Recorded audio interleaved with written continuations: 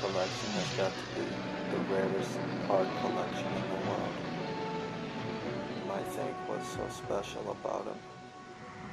Well, each one of these cards is hand-drawn, hand-colored by a soldier from World War II of every plane and fighter jet that was ever created, with all the stats, all the speeds, the range, the engine, everything about every single plane.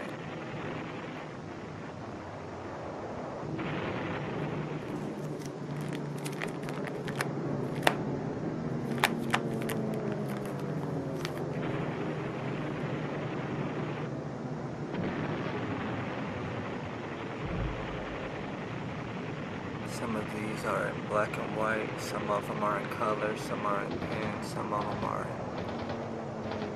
in watercolors, some of them are just in pencils. The time that somebody had to spend on each one of these. How long it would take.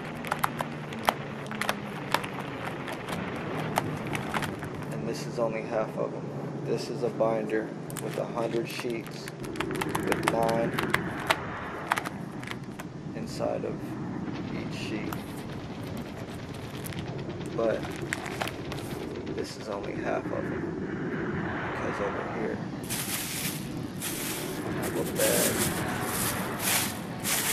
full of about 1,000 more hand-drawn planes.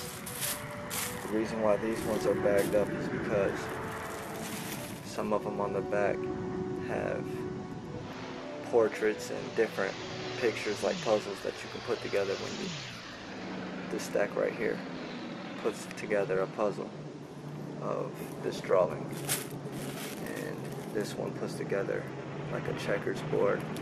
Some of them have different logos and signs, because don't worry about the rubber bands on these, because these are all like hard, thick cardboard and it's not affecting them. So don't think, oh, I don't know what I'm doing because I got rubber bands on them. But it's not affecting me, trust me. I've looked at these 1,000 times. This one right here has this whole stack right here. When you put this together, it makes another puzzle of different poster boards and advertisements. There's even a Firestone one. I mean, this is ridiculous. All of these are hand drawn.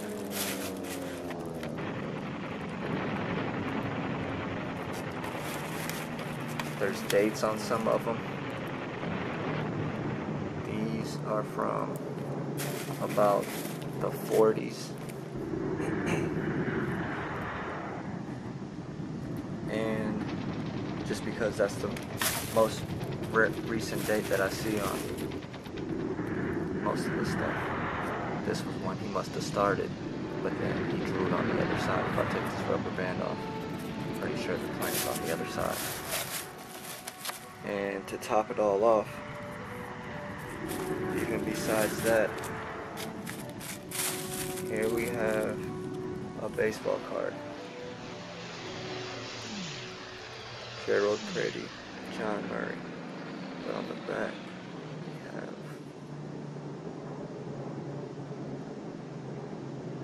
a hand-drawn plane by this same artist. So, there's one of the rare cards out of there. I think that's the only baseball one that I know of, but I mean, there's probably about, I haven't even got to count all of them, truthfully, but I'm guessing around 2,000 of them, maybe more. Not sure yet, haven't counted. Some of these have colors, some are in pen. See, this one's in pencil. Some of them are in watercolors, some of them are markers. All of them have all the stats, everything you want to know. This has got to be the most rarest card collection in the world. I've ever seen one. There's actually a couple that have holograms on the back. I mean, for me to show you every single one of these cards would be impossible. The film would just, it'd be like a 3-hour film to show you every single one of these. I mean, I laid them out on my table and filled the whole table up, another table behind it, and still had probably about this many of this pile. I only had probably about this many laid out on the table and still had this many to go. This collection, I've been actually sitting on it for a while because I've been collecting cards almost all my life, but these top it off. I've never seen, you'll never see nobody with a collection like this, because this is the only one in the world by the same artist. And how they fell into my hands is my grandfather was in the war.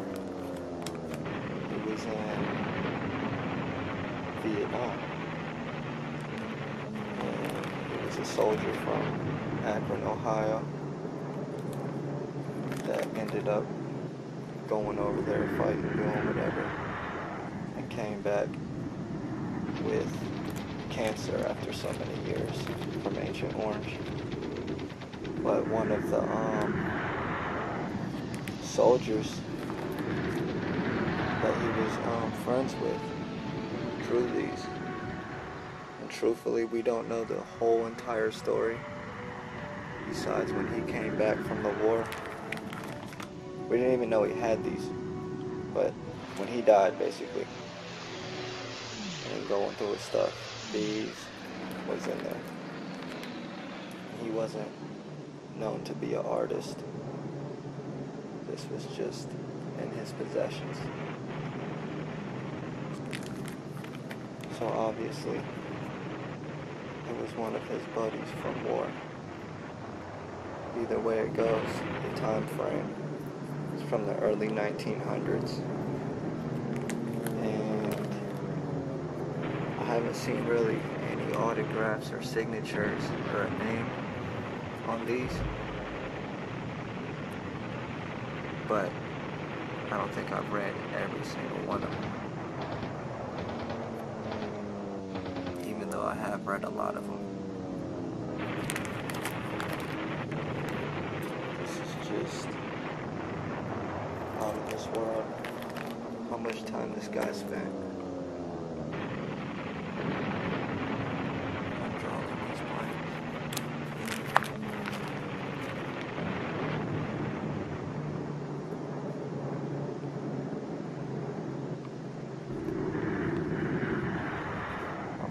Sure he didn't leave any of them out. I didn't know there was this many planes made, to be honest. But if you're into aviation or collecting, I don't know what would top this. I'm telling you, this card collection can fill up your entire living room from, if you just place these next to each other on the floor. I don't know how big your living room is, but that's what I'm guaranteeing.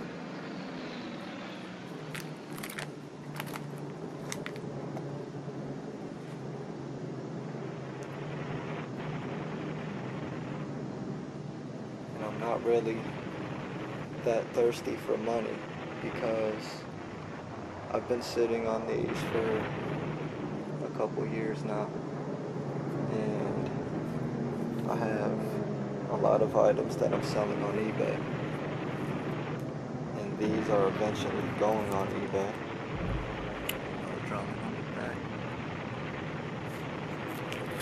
actually don't really say nothing on the back, except for some of them do have certain things. These ones must have not have made a puzzle. I've actually took every single one of them and flipped them until I made puzzles and put them together. And that's why these are in the rubber bands. Here we have a Firestone, spark plug, a couple of them in that one. What about the money situation? I have a lot of items selling on eBay, so I just want to get the right offer for these, which is basically why I'm doing this video, so you can see that this is no regular card collection. This is the rarest card collection in the world, as a matter of fact.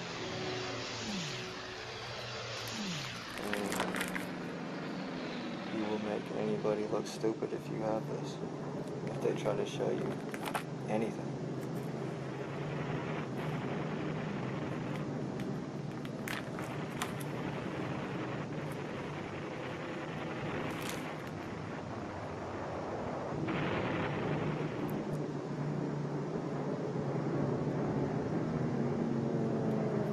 On some of these. This one back here, you can see the person sitting inside of it.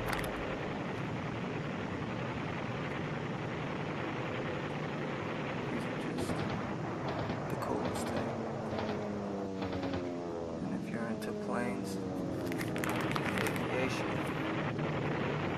this is as good as it gets. You're not going to find another collection like this on the planet.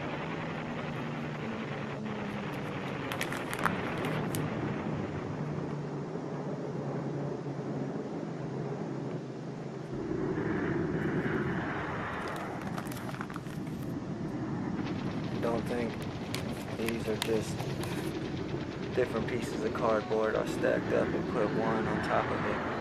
So I'm going to go ahead and take a rubber band off a stack of them. Try to do this one-handed. So here's where the rubber band would have been along the edge. There's no marks on it.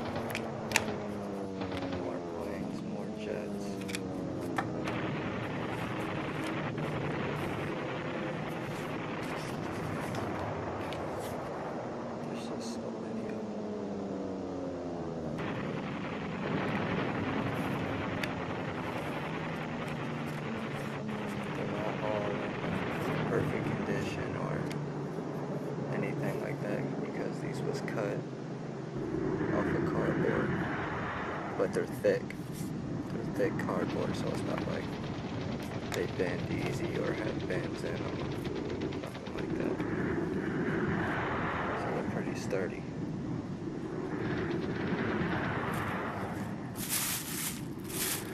It had to take thousands of hours